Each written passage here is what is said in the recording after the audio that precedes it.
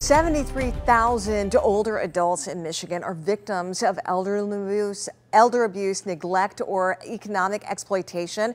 This is according to Attorney General Dana Nessel. And I had a chance to talk with her about the three most common scams targeting seniors right now. And I also heard from a local woman who almost got duped. It's today's Don't Waste Your Money report. And these people are coming in as vultures. Lori Abel Patch of Clinton Township almost fell for the grandparent scam. I answered the phone and this little voice on the other end says, "Grandma."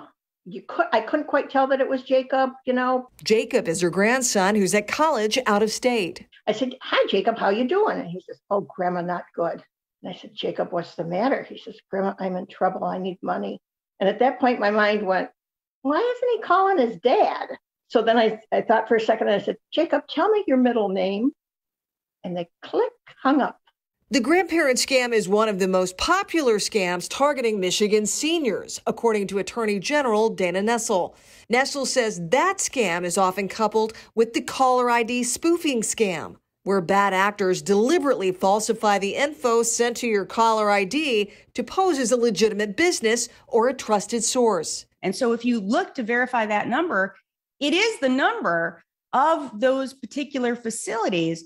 So if someone is urgently asking for money, being paid in an unusual way, banking information, or your social security number, hang up. Look up the number yourself and call to see what's real and what's fake. And if you get a smishing text from a trusted source with a link, watch out. That's the fake technology scam. And it'll say it's from Apple or Microsoft, and they'll say there's something wrong with your device. And you have to click on this link.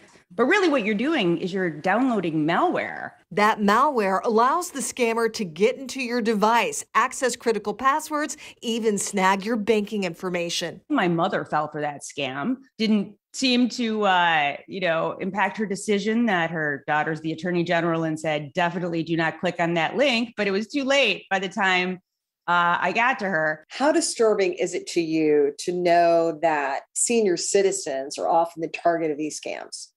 Oh, it just infuriates me. Yeah, my mom gets these calls all the time. It is infuriating.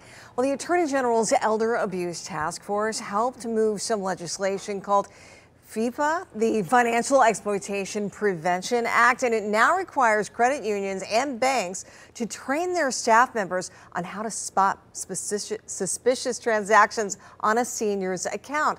Now, the Attorney General's office also has a program called MITS, the Michigan Identity Theft Support System.